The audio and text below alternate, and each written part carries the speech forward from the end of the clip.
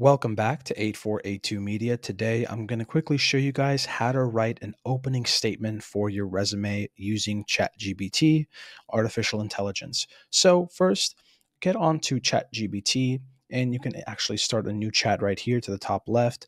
And then you're going to go down to the search engine, and you're going to have to create a sentence that makes sense for ChatGPT. So I'm going to copy paste the sentence that I added here, and you guys can change the wording however you'd like, but try to stay with this type of formatting with the sentence that you're asking ChatGPT to answer.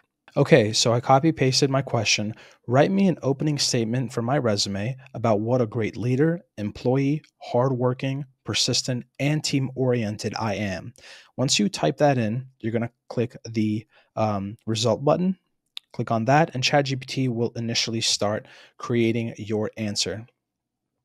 So let's read this. A highly motivated and result driven professional with a proven track record of excellence in leadership, teamwork, and work ethic. Possessing a strong work ethic and a persistent attitude, I have consistently exceeded expectations, delivering quality results and consistently demonstrating my commitment to my role and the success of the team.